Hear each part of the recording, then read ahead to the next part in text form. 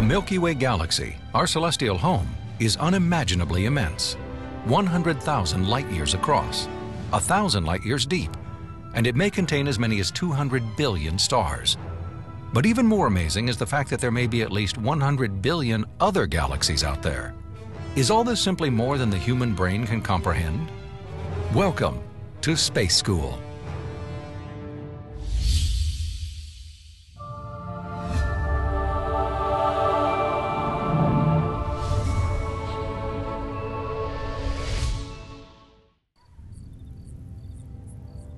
When we gaze into the night sky, every single star we see is in the Milky Way galaxy. Its name comes from the ancient Greeks who dubbed the white streak across the heavens a river of milk, a sparkling trail thought to be spilt by the gods.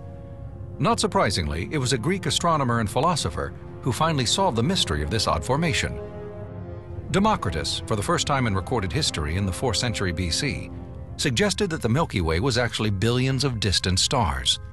It was a revolutionary concept, and one that would not be proven until nearly 2,000 years later, when Galileo trained his telescope onto this strange white band crossing the sky.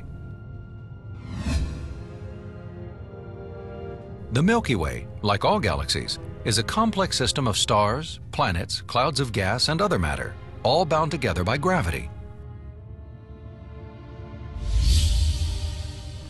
Galaxies can have as few as 10 million stars, or as many as 1 trillion. They are often classified by their shape: elliptical, spiral, even a few stranger types called peculiar. Our galaxy is a barred spiral galaxy, several spiraling arms coiled around a central elongated bulge, 10,000 light years thick. Lightyear, the distance light travels in a year, or 5,878,499,812,499 miles. The Sun and our solar system are estimated to be 26,000 light years from the center of the Milky Way. We are but a tiny speck located in an outer arm of the spiral called the Orion Arm. It's those spirals that we see as streaks through the sky. Like everything else in the galaxy, we are orbiting the center, moving at a rate of 155 miles every second.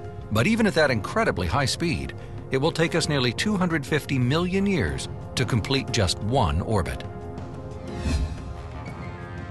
Scientists estimate the age of our galaxy to be around 13.6 billion years old, give or take 800 million years.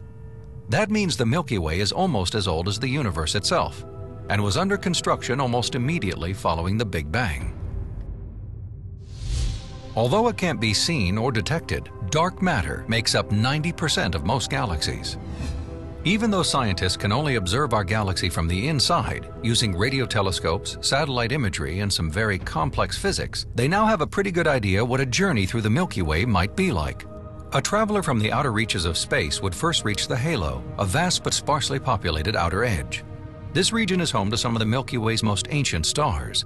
Further inward are the spiral disks, a series of arms where most of the galaxy's stars reside, including the Sun, the solar system, even us. To get to the center of the Milky Way, starting from Earth, would mean heading for the constellation Sagittarius and then continuing on.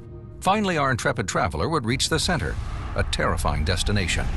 Everything in our galaxy orbits a supersized black hole, a place with matter so dense and gravity so strong that not even light can escape. This black hole at the center of the Milky Way is estimated to contain as much matter as 2 million suns. Researchers theorize that as the Milky Way moves through space, at a speed estimated to be somewhere between 80 and 600 miles per second, it's still growing, swallowing up smaller galaxies as well as wayward stars and clouds of gas, remnants of galaxies long past.